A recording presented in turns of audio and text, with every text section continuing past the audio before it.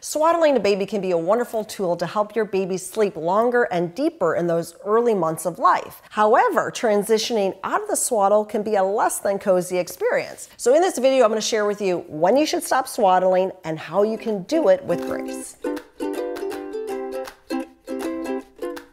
Your sweet days of swaddling are numbered. I hate to break that to you, but it is true because it can be dangerous for baby once they can roll over. So when do we need to stop swaddling?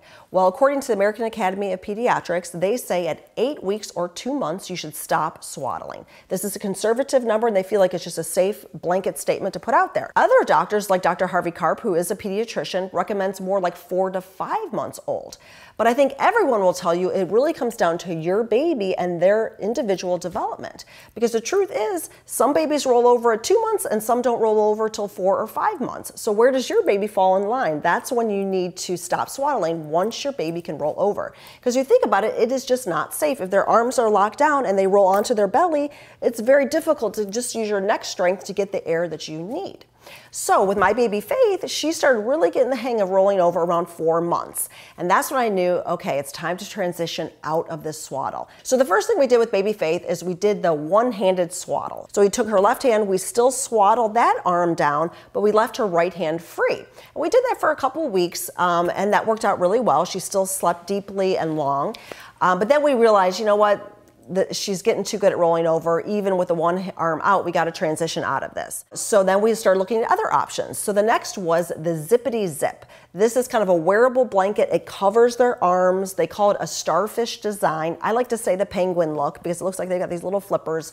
But for a lot of babies, this could be a great tool because it keeps them a little bit more enclosed. They don't scratch themselves. It's a little bit more weight, in their bodies to help them prevent maybe some of that startle reflex from waking them up. So we tried that with Faith, and you know what? It didn't work. She slept really poorly with it. She would wake herself up. I would literally see her jerking with this great little contraption on, so we had to move to the next thing. But let me say, my daughter Paloma did fantastic with the Zippity Zip. So for some babies, it's the perfect transition plan. You can wear that for a couple months, and then they can go on to a more wearable blanket. So moving on with Faith, we looked into the weighted options. So this is a new phenomenon out there on the market. These are weighted sleep sacks. So a popular one is by a company called Nested Bean, and it looks like a little bean bag right there on the chest. It's very lightweight, but it just gives a little added pressure and makes the baby feel a little bit more secured and comforted because there's a little bit of weight right there, almost like mom has her hand right on baby's chest. The arms are still nice and free. It basically looks like a sleep sack or a wearable blanket except for that little added weight. We tried that with baby Faith, and guess what? Didn't work. She was way too free still. She was whacking herself with her hands, so we had to pass over that. But again, for some parents, this is a great solution, so definitely check it out.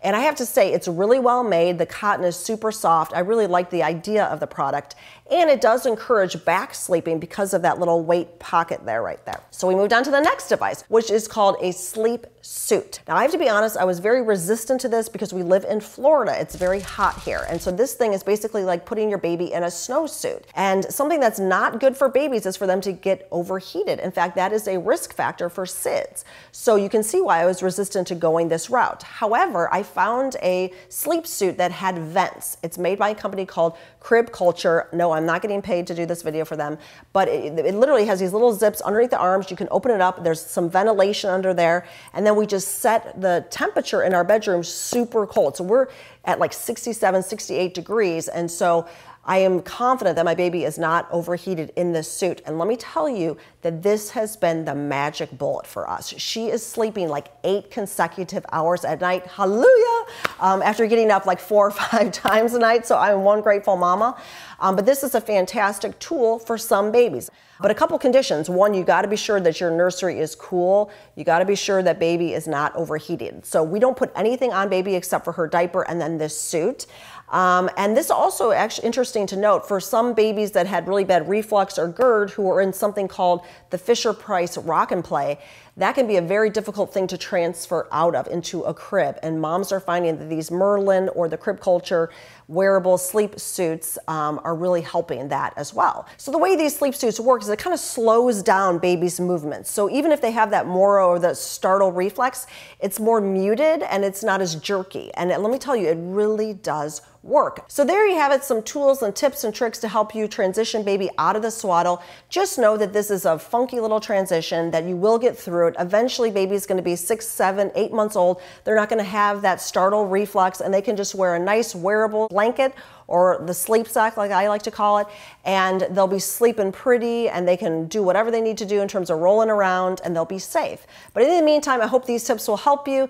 Thanks so much for tuning in. If you had any special tips or tricks, be sure to share it in the comments below so we can learn from each other, and I'll catch you next time.